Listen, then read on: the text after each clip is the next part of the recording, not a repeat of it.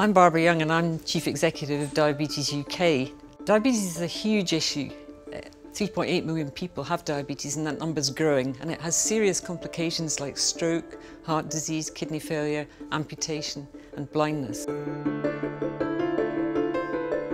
1 in 7 people in the United Kingdom are at high risk of developing type 2 diabetes.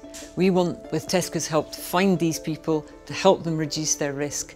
And if you've already got diabetes, we want to make sure that we're there thanks to Tesco.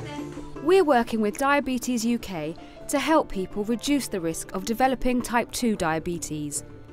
Through our partnership, we aim to raise £10 million to help support those living with the condition. Money raised will also fund investment into groundbreaking research to find a vaccine for type 1, as well as help identify and support people to reduce their risk of type 2, through an awareness campaign and through our free risk assessments. But why has Tesco chosen to partner with Diabetes UK? Barbara Young met up with Philip Clark to find out. Why are we a national charity partner rather than Charity of the Year? Because we want a long-term relationship. We want to make a big difference. You can't just make that in a year.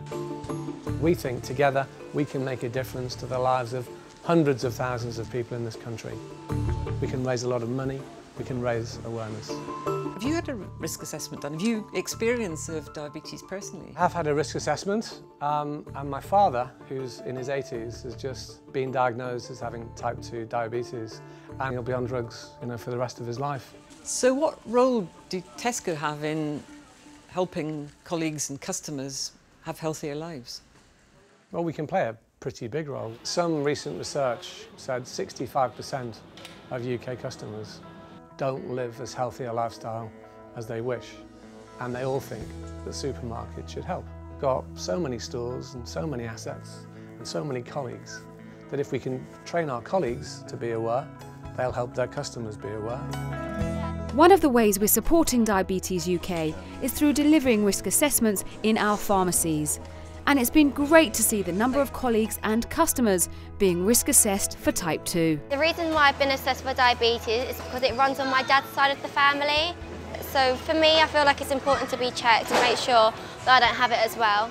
The risk assessment was really easy. It was really quick. I was really surprised.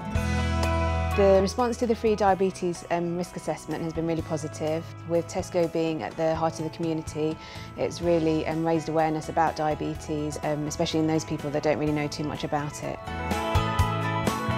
The risk assessment consists of 5 simple questions, as well as waist and BMI measurements.